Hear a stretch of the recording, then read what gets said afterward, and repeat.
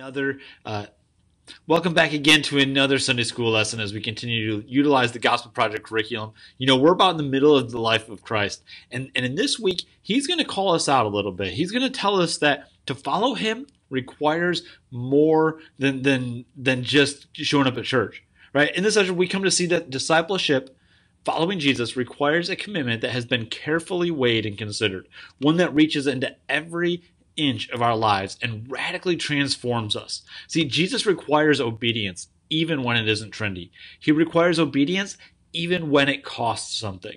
The cost for some of his listeners would be much higher than losing some social capital or cool points. Their commitment to him could cause a loss of livelihood, family connections, and for some, even their lives.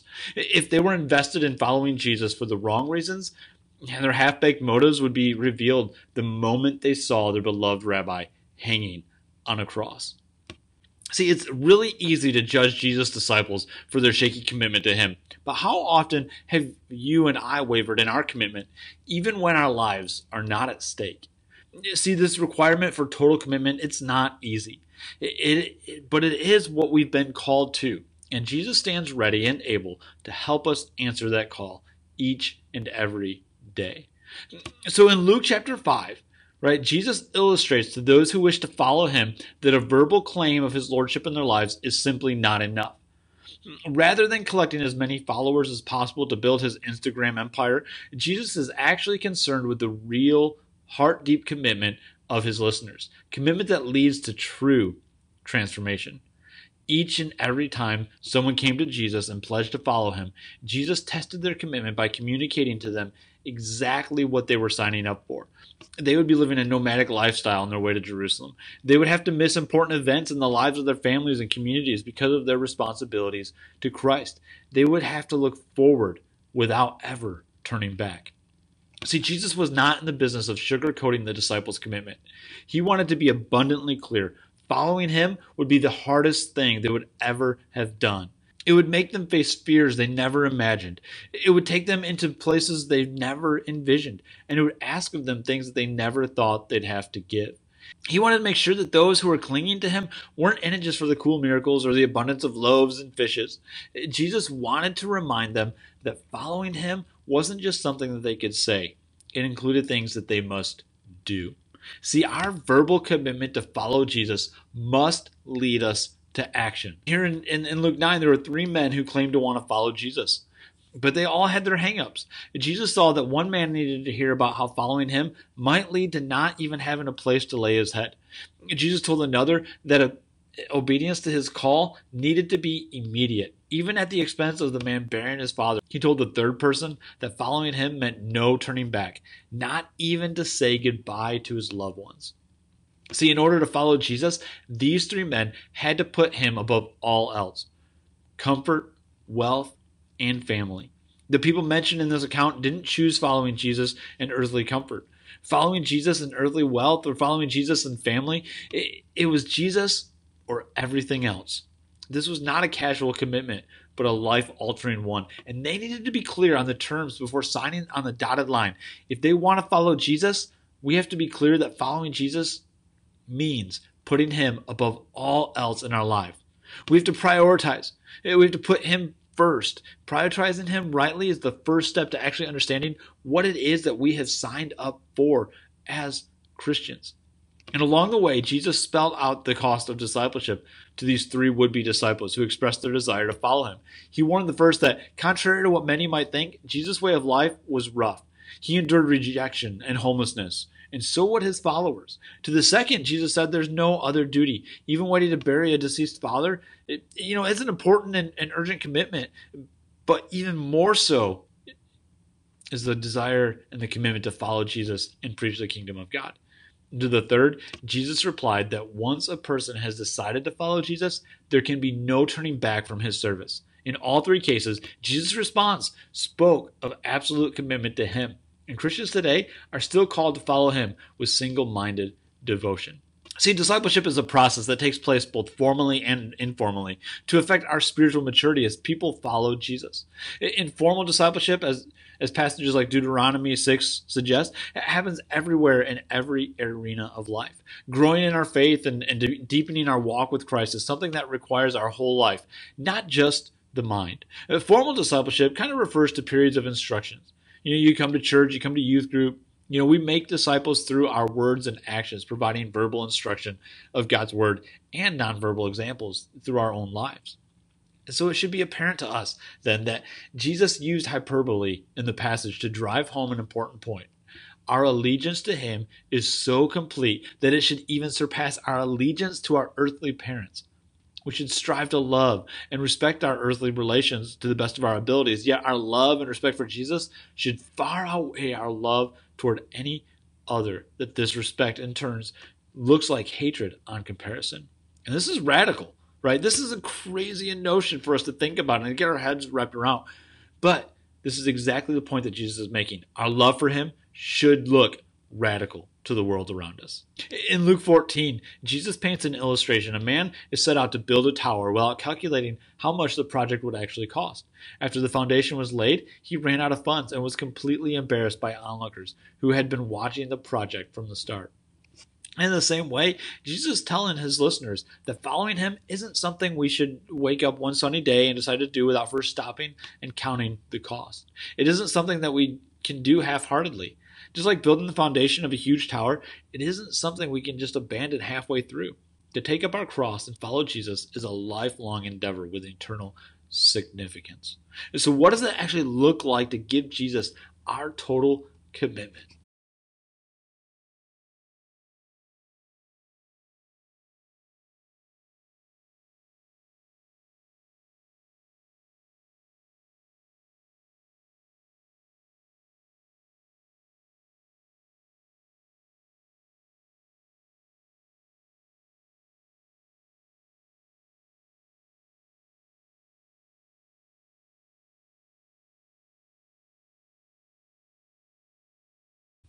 Every culture has some notion of a senseless war somewhere in its history. Jesus took this notion and used it to describe the kind of king who avoids unnecessary bloodshed and inevitable defeat by using his common sense to reason his way through another solution. Following Jesus is not a ploy for earthly renown, because to truly follow Jesus is to deny personal glory for ourselves for the eternal glorification of God. See, Jesus reminds his listeners that his disciples were expected to be salt and light. And we've talked about this, right? Our job is to spread the message of the gospel to the dying world, not to become like the world. Our battle is not glorious to those with earthly eyes. Nevertheless, our calculated effort to follow Jesus reflects the glory of our Father in heaven. We are by nature preservers of self, right? However, Jesus' words in this passage fly in the face of self-protection. He has already told us that our love for him must surpass our love for other people. And as we've already discussed, that feels like a radical departure from other biblical commandments. Now he appears to be departing from the assumption buried deep within his other commandments that we should care for ourselves. Instead of reiterating the call towards self-preservation, Jesus teaches the opposite. We should take up our crosses when we follow him, prepared to follow him all the way to the cross. We should love our neighbors. We should love ourselves, and we should love Jesus so much that our love of ourselves looks like hatred in comparison. We should come to Christ as if we have already died because our lives belong completely to him. Jesus was not here on earth collecting followers just for numbers' sake. He was interested in having followers who knew exactly what they were signing up for. He still is doing that. See, counting the cost of discipleship is an important step in making a commitment to Christ. Half-hearted commitment is not a mark of Jesus' people, nor is it kind of a wishy-washy understanding. Following Jesus doesn't just cost us a lot, it will cost us everything. Jesus himself is our example in laying down his life for God's glory. He came to earth and lived completely, undeserving of the death that awaited him. But yet he still laid down that life for our sake. He died a gruesome death so that we might know a reward that we did not deserve. It is this reward that makes the cost of discipleship infinitely worth it. Jesus reminds us that he is completely deserving of the sacrifice that he is requiring of us, and that he will return to us 100-fold. At the end of the day, Jesus' concern wasn't about amassing lukewarm followers for show. Instead of getting followers with the promise of earthly benefits, he pressed them to walk away unless they were truly willing to count the cost before coming to him. See, he is abundantly clear about the cost. There are no hidden fees, but the decision to embrace whatever cost to follow Jesus starts with the heart. Are our hearts willing to let go of the things of this world and give God our all? Are our hearts so captivated by the glory of God that they are willing to deny being captivated by all the world has to offer? Discipleship involves a personal commitment to follow Jesus, but that commitment must begin with a heart that truly loves and desires him above all else. Jesus warned his followers that following him is not just some passive decision, but an active assessment of everything we're willing to give up for him. The cost of following him is incalculable because following him will cost us our entire lives. If we are not willing to part with the things most precious to us and put Jesus in the top spot of our lives, then we need not apply to become his disciples. If we come to the table trying to hedge and negotiate, trying to give just a little less than our all, then we do not belong at the table at all. Because Jesus sacrificed his life on our behalf to provide our salvation, we seek to commit our time, our resources, and energy for the work of sharing Christ with others so they too might be saved. And I think so many of us kind of come to this point and come to this decision to follow Jesus without really thinking about what it is that we are committing our lives to. See, we're not committing our lives to showing up to church on Sundays, to come to some random building. That's not what Christianity is about at all. It's about what we do each and every moment in our lives. Are we actually putting Jesus first? Do we actually care about what Jesus thinks about in our lives?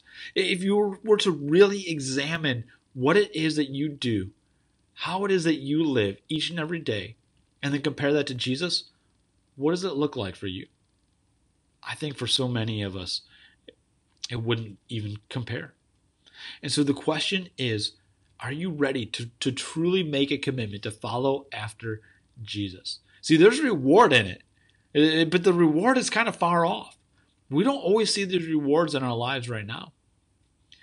But the question is, what do you want to do with your life? Do you really want to follow after Jesus or not? Because showing up, like I said, on a Sunday morning or a Wednesday night isn't enough. Those things are good, and we need to be a part of the body of Christ. But if that's all that Christianity is to you, then you're missing the point completely. And so if that's where you are and you want to know more about what this looks like to actually follow after Jesus, let's have a conversation. Let's continue that conversation. Let's build into that. I would love to talk with you more about that.